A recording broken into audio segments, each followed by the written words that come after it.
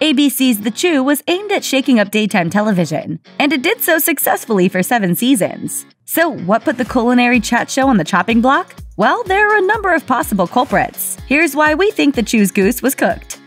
The official explanation for why The Chew was canned was so that ABC could dedicate more time to Good Morning America. According to Deadline, the network wanted to expand GMA from 2 to 3 hours, likely to stay competitive with NBC's 4-hour Today Show. ABC President Ben Sherwood put it like this: "We believe there is great opportunity for viewers and advertisers in expanding to a 3rd hour. The production cost for both shows isn't public information, but Chew co-host Carla Hall told the Washington Post that it was cheaper to expand GMA than it was to produce more episodes of The Chew. So saving the network some cash was likely also a factor." Sherwood called the decision to expand GMA bittersweet, since it meant chucking The Chew into the bin. But a beefier GMA isn't the only factor at play here. Ratings for The Chew were down, plain and simple. The show didn't fare well at all in the Nielsen ratings in its final season, ranking 11th out of the 13 network daytime shows according to The Wrap. Hall, however, told the Post that she doesn't blame poor ratings for the show's downfall, saying, "Viewers look at TV on their devices, and there are no metrics for that. It looks like everybody's numbers are down, and it's because nobody's home and has appointment television." Mario Batali was the most recognizable face when The Chew debuted in 2011, and he stayed with the program until December 2017. That's when numerous women came forward and accused the celebrity chef of sexual misconduct over several decades. ABC soon announced that it had terminated its relationship with him. Hello, ladies.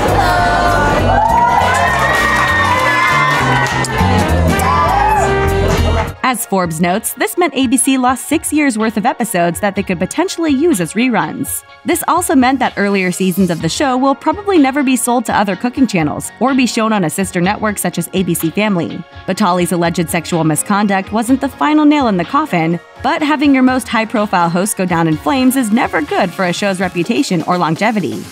In August 2017, just before Batali's departure, longtime cast member Daphne Oz said goodbye to her Chew friends after 6 seasons with the show. Oz didn't leave the show in the wake of any sort of scandal. She left to focus on her new baby and being a mom to her other young children. Fans can only speculate whether Oz felt the show's time was winding down, but her absence, along with Batali soon after, certainly changed the dynamic of the show. Creator and executive producer of the show, Gordon Elliott, said of Oz, "The moment she sat at the table with Mario, Clinton, Michael, and Carla, I knew we had a great television show." ABC never made any sort of statement about trying to replace Oz, and The Chew was never the same after she left. The Chew ran for 1,500 episodes and featured a whopping 6,630 recipes. During the show's final taping, co-host Clinton Kelly informed the in-studio audience the show was coming to an end. The mood is a little sad around here, to be honest with you. I mean, there's a lot of people who work really hard on the show, who really believe in this show, and we're all going to miss this show very, very much. Co-host Michael Simon said reading well wishes of support from fans made him emotional. It has been the most fun I have ever had in my life, any job I've ever had. And it's because of the fans. In the end, high production costs, poor ratings, and one ugly scandal brought The Chew down. But the Emmy-winning chat and food hybrid made quite an impact in its 7 seasons, and hopefully paved the way for more refreshing and innovative programming like it on daytime TV in the very near future.